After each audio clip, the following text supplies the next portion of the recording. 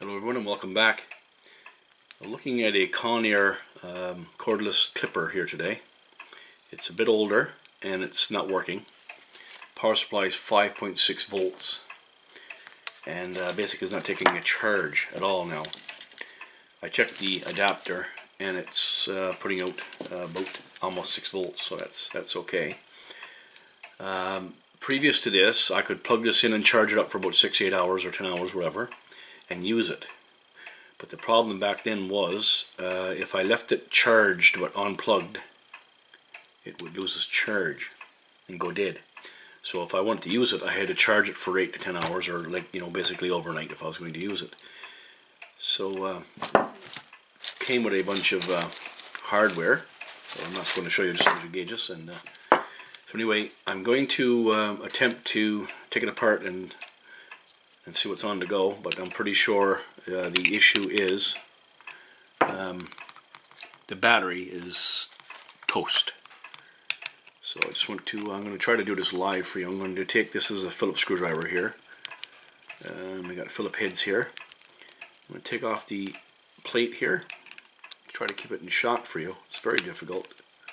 And hold the plate down so everything don't go flying everywhere, because you're going to want to see how this comes apart.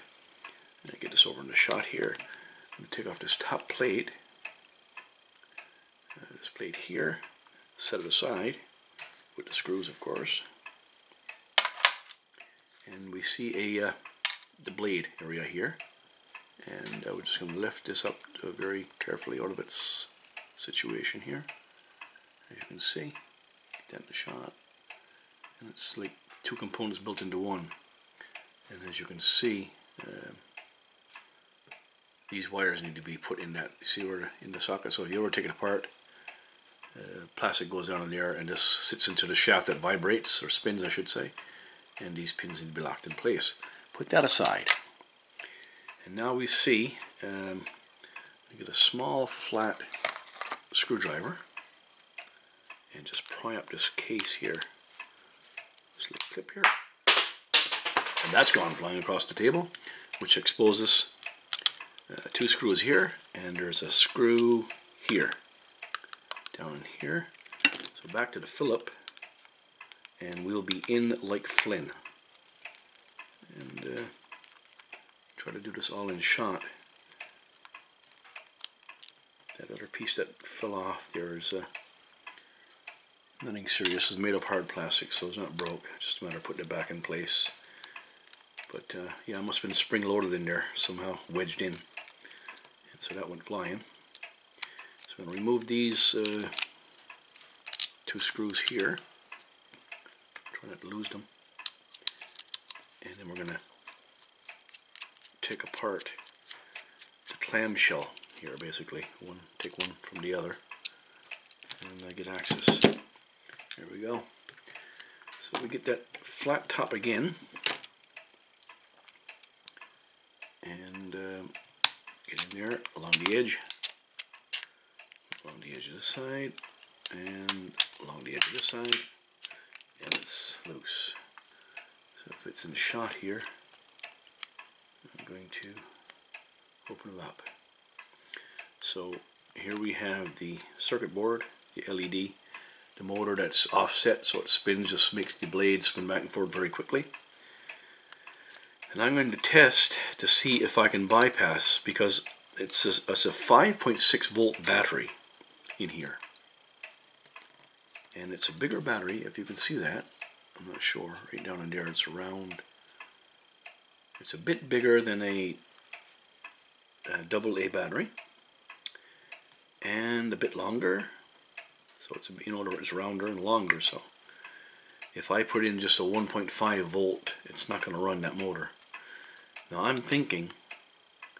I'm thinking of doing with this, because I know the battery's gone, and finding a replacement, I haven't looked online. It's possible. Might find one for a few dollars, I don't know. I will check. But my intention here now is to see if I can run this adapter, this 5.6 volt DC adapter, directly into this board and power that motor with the switch. So if I can bypass the power here on the battery and get on this circuit board and send the power direct, I'm wondering if I could use it plugged into the wall. It's difficult to say, so I'm just going to do some more testing here now to see if that's possible. So I've gone in a bit deeper here. I've removed this bottom piece here, 2 screws holding the circuit board. And here we have a 700 milliamp 2.4 volt battery. And it's actually, if you look at it, it looks like it's actually 2 batteries. And it is. So it's 2 1.2 volt batteries. Negative, positive, negative, positive. So it's in parallel, I believe that's what it's called. So sadly, there's not enough room for 2 AAA batteries here. But I'm wondering if I had two AAA batteries that I could sneak in here. That is the question. But I'm not exactly sure why it's quit. Is it the battery? Or is it the circuit board? Now we do have some, looks like glue. I don't think that's corrosion. So it's, what I'm going to do is I'm going to, wouldn't be too difficult to remove the batteries out of there, but I'm wondering if I could get 2 AA's to sit in that same spot. I may have some rechargeable AA's, and they would have to be NiCad batteries. Just wondering. Could wrap them up in plastic and get them in there? It's debatable. So let's see what we can do.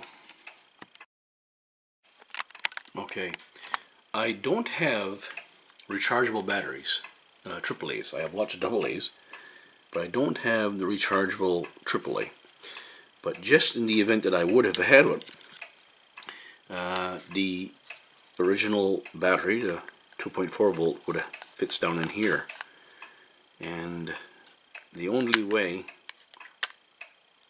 as you can see, if I put the 2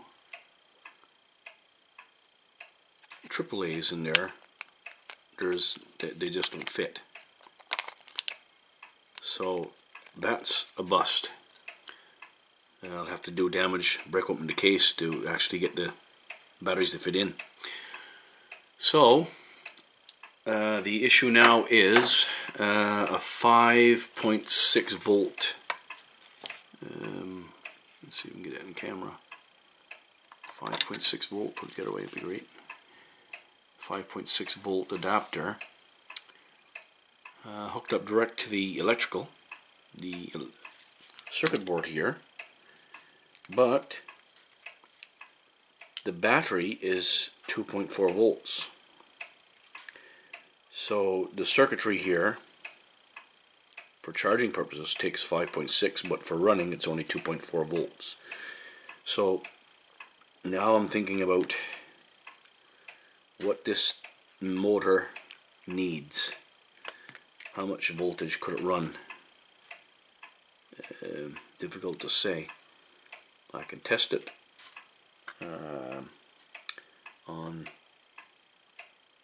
let me think, 2.4, no, it's an improbability, really. Yeah, it probably runs on 2.4 volts, or maybe 2 volts, but the problem is getting an adapter down to that voltage to run directly to the motor, and then you have heating problems because obviously there's some conditioning and smoothing of power, I guess you could say.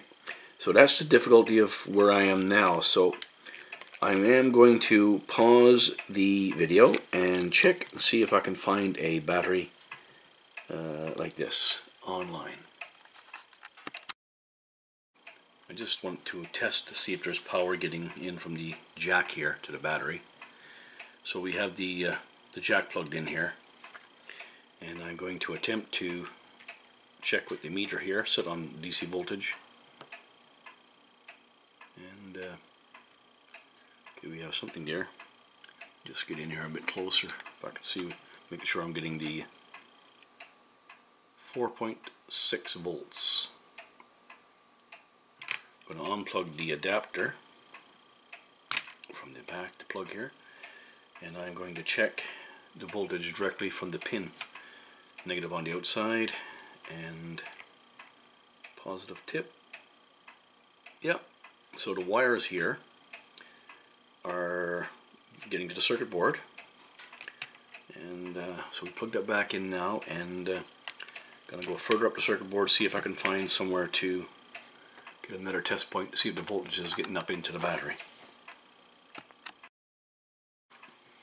Okay, another test point here would be the actual battery, and we're going to put the negative here and the positive here to see what the meter. I'm hoping you can see the meter here. So we got 2.4 volts. So the battery technically is fully charged. Isn't that interesting? Okay, we have to regroup here and figure out what's going on here. If I unplug this and now we'll see if the battery has any charge, or was it just getting charge directly from the battery, from the adapter. So here we go, negative, positive. Yes, we have 2.4 volts. So stand by, we have to do some more testing. Okay, in poking and prodding, I discovered that the switch metal was just sitting there and broken. So as you can see, right here is where that piece of metal should be, and it would make contact with the top 2 points here. So at here, back here, I would assume is rest, and making this connection here would cause it to get power to run through. I don't know why the LED is not lighting up and charging. That's the issue right now. So I'm thinking this clip, although it was sitting exactly where it should have been, possibly just ready to break or broken already, or I'm not sure, may have shorted something out on the board. Again, we're at a bit of a impasse again, but we're certainly making progress as to figure out what is wrong. I see this is cracked here, so this is not going to last very long. We are definitely going to have issue with that. So it's probably time to say that it's worn out, and there's not much more we can do, really, in this regard. So I am going to do some more further testing, but I think this is a done deal on this video. Just like to know why it's not charging, or not showing a charge, and possibly why it's not powering up. If I turn that switch up, of course the switch doesn't have anything to do with it now, but if I make contact here with that battery, nothing comes on.